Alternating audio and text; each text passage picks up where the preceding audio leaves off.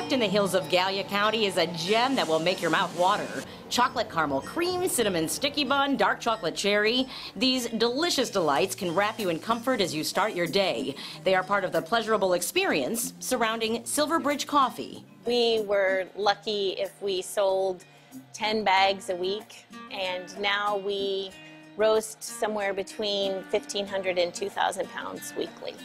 This family-owned business continues to grow, adding jobs and fueling the local economy. They represent what any entrepreneur can do with hard work and dedication. Lorraine used the resources of the Small Business Development Centers in Piketon to help grow her business, from the laundry room in her house to the roasting facility, now home to Silverbridge Coffee.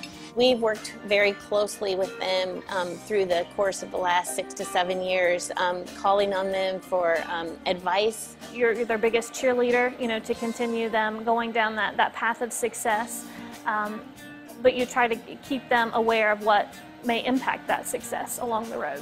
While the end product appears effortless, to achieve these smooth and complex flavors, they leave nothing to chance. Like a fine wine, the coffee at Silverbridge is selected, sampled, and swirled to ensure first-class flavor with every cup.